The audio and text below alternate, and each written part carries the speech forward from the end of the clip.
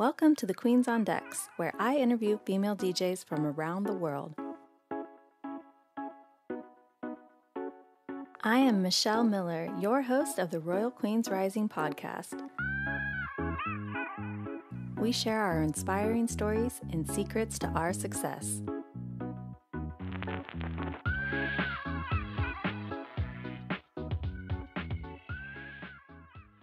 Hello, welcome everybody. I'm DJ Run That. Today I have a very special guest, DJ Jess. Welcome. Hey, thanks for having me. Yeah, my pleasure. Thank you for being here. So I'd love to start out the interviews with a little bit of your story on how you started DJing. Oh, here we go. You ready for this one? So my career officially started in a place called Edinboro, Pennsylvania, which is near Erie. It's in the north part of Pennsylvania towards Canada.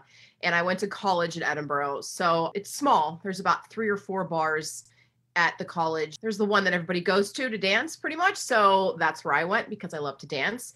And I was requesting a lot of music. And thankfully, the bar owner, Pat is his name, yeah, he's still the owner. So the place is called The Hotel. The bar owner's name was Pat. He hired female DJs. The DJ that was there at the time was my sorority sister. So I kept requesting like a lot of Obi Trice. I think there was just a lot of Obi Trice involved.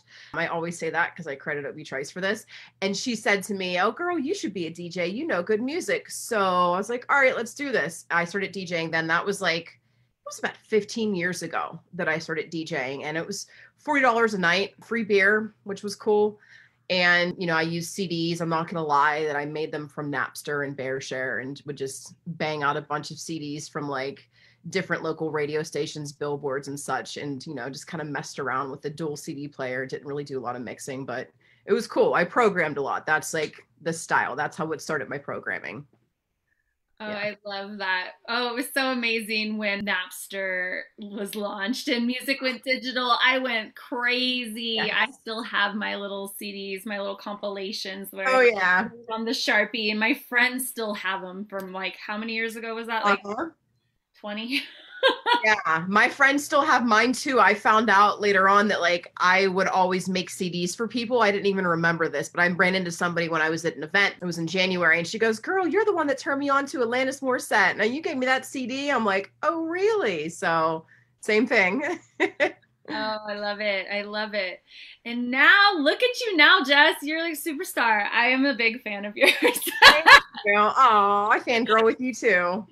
Yeah. So, you know, you and I have been in a mommy DJ mastermind through COVID that I started, and you said, yes, I will join. And it's been such an amazing thing. And what an experience it's been for us as moms during COVID. We can't DJ out. For me, that was like a little bit of my getaway, my me time, even though I was working. But that was like a break from the day-to-day routines, home life. And all of a sudden we went from mobile DJs to homeschool teachers. Let's talk a little bit about the challenges we've been through.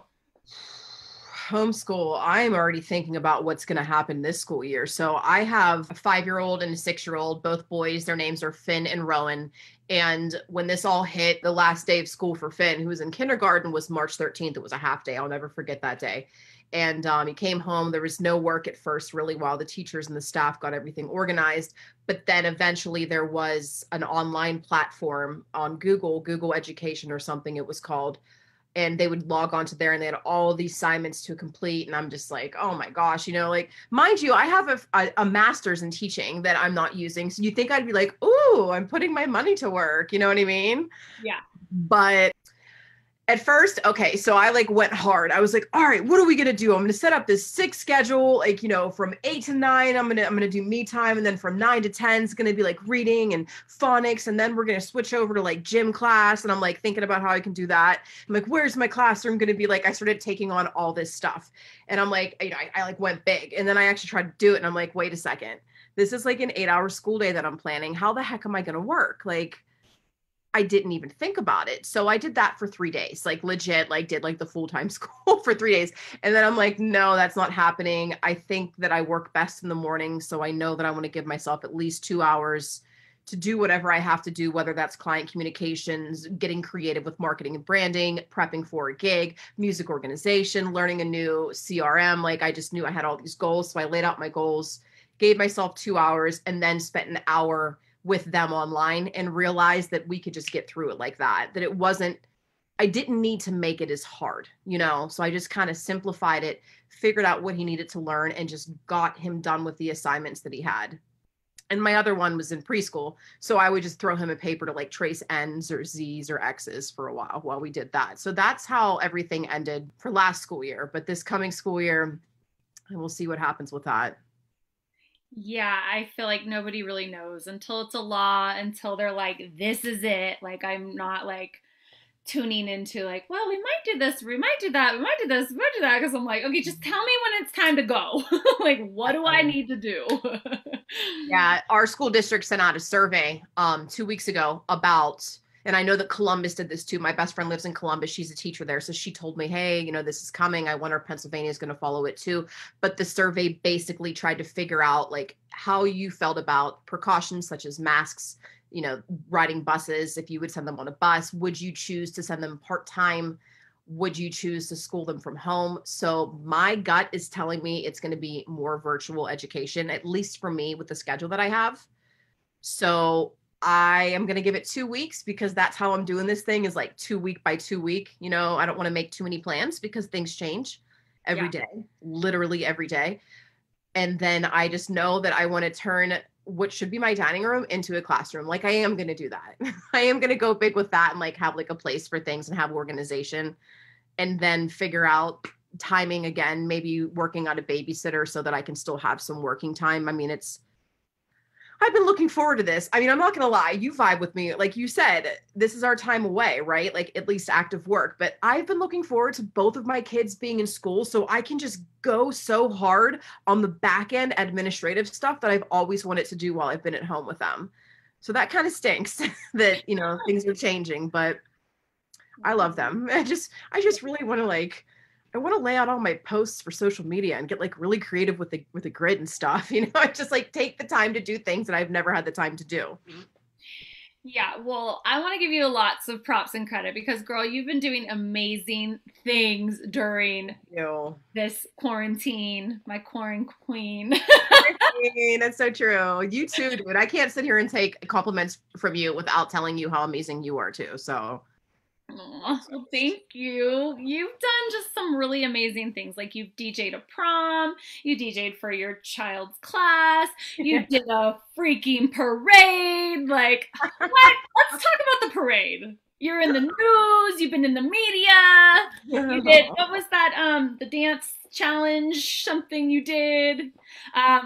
Oh, in my kitchen? Yeah, you were like on the news for that. Oh, the lip sync challenge, sort of by Josh Staley in Columbus. Yeah, he started the lunch break lip sync challenge, and I was like in a weird place, like mentally. So I'm like, all right, let me have fun with this. And I used Sinead O'Connor's Nothing Compares, and I like did my makeup with like this stuff, you know, the mascara running down. I was in my bathroom and I was lip syncing. Yeah, I forgot about that. Oh my God, there's been so much.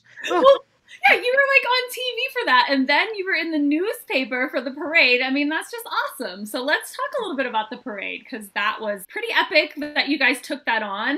Yeah, that was sweet, man. I can't take credit for coming up with that. I mean, I did have an idea where I wanted to drive around on the back of a truck and DJ on Memorial Day, because my town has this epic parade and it's like my thing every year. Like I'm there like 2 hours beforehand saving my spot. So I'm like, this year I'm going to DJ on the back of a truck. But then Willie Thies came up with the idea. He's from a company called Second to None Productions in Pittsburgh, and they're a multi-op. They're amazing, great group of people. But he thought of the idea, brought it to all the Pittsburgh DJs, where for one day, all of us would hit up different areas in Pittsburgh and just basically bring music to the streets, just to spread happiness. So we worked it all out. We had about, I think, 25 DJs and 25 routes. And we all kind of chose respective areas to where we grew up that we knew. So I was in my immediate area of North Versailles and White Oak, which is a suburb east of Pittsburgh, about 20 minutes. And we also did West Mifflin and Duquesne. Bill Jacob was my driver. I was in the back of his truck. He's from PBU Event Group here in Pittsburgh too. And I was on the back of a truck literally for 8.5 hours. Just, we had like a route we were supposed to follow and we tried to follow it, you know, going up and down hills. And mind you, it was May 8th, I think, something like that. And it freaking snowed in Pittsburgh. Like it was like 20 degrees that day. and windy. So, we have all the speakers in the back of the truck and a generator and my laptop, and like I've got like mittens on and stuff, and I'm just like trying to like hold my computer so the wind doesn't blow it down. It was insane, but people had a great time. And we advertised it on Facebook and a lot of those Facebook groups for areas that people have where they talk about things going on in their town. So we advertised them there and asked for them to tell us where to go if they were celebrating a birthday, an anniversary. So I had a few different spots that we went to. There was one woman and her husband that had their 33rd anniversary. So we stopped by there and played their first dance song.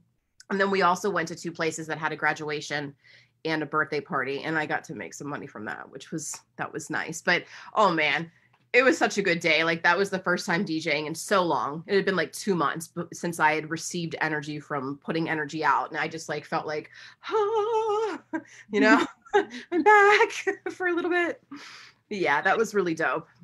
Oh, well, that is just amazing. I've also wanted to DJ on the back of a truck and be in a parade. We did do a float one year. My friend set it up, but we did not have the full DJ system. That's definitely something on my list. So that's awesome. Yes, thank you. Yeah, well, you were amazing. You were a guest DJ for my virtual DJ birthday party on Zoom, and my friends loved you. We were definitely feeling your vibes. There was a lot of feedback there, and we got to collaborate and do some online virtual parties together. So I think that's one of the positive things about what has been going on with COVID is that it's allowed more networking online and more collaborations and sharing our skill, showing the world our talent and our style. And I've gotten to listen to so many different DJs and like to be able to collaborate with you and the other ladies. Like we did our Tiger Queens party. That was a lot of fun. A lot of learning though. A lot of learning for this live streaming, the equipment, the sound, and internet connections and all of that. And then also like how to monetize on it, because most of us, that's been our main source of income. Let's talk a little bit about what's going on next for you. What's happening where you're at?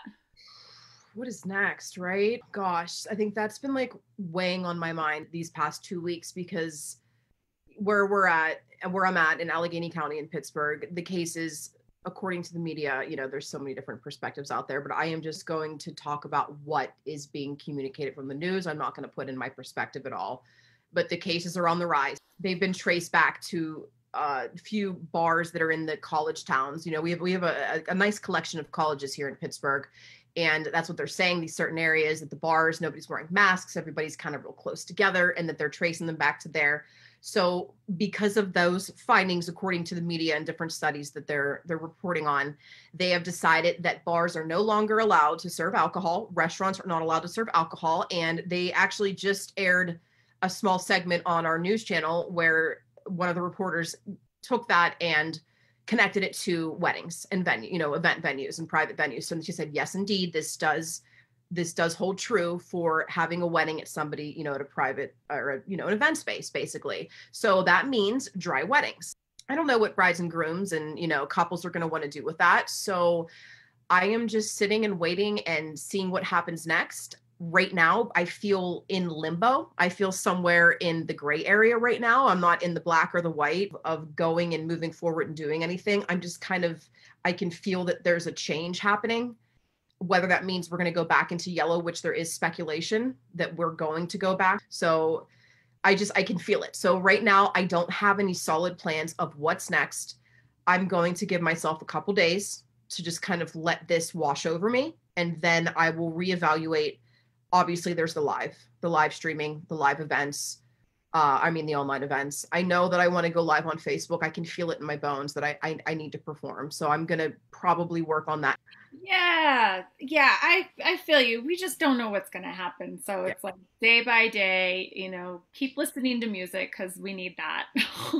Exactly, man. That's what I don't feel like doing anything right now. So that's just my go-to, which I think we've spoke about before. I think it may have been whenever we met for the QSC chat, but me, you, and Kristen Wilson, we spoke about like, if you don't feel like doing any work, a good place to go to is music because it's therapeutic and it's work. So yay.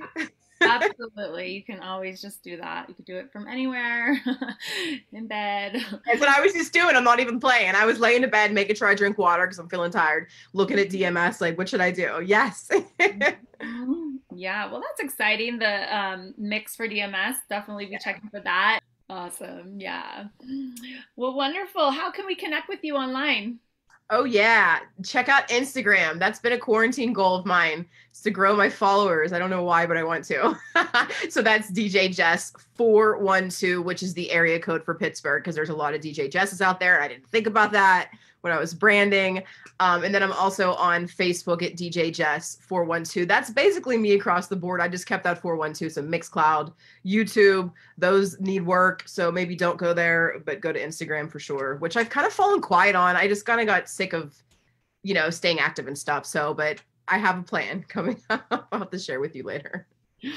Awesome. Well, from what I've learned and heard is that it's engagement that gets you more followers. And, what I believe in is more video. And Mm-hmm. I think you're doing a great job. I was. Well, that's okay. Yeah, That's okay. You'll get back at it. for sure. Um, yeah. Well, wonderful. Well, thank you so much for being on the show today. Thank you, everybody, for tuning in, and stay tuned for more episodes. Go to my website to claim your free gift, a digital copy of my best-selling book, How to Start a DJ Business.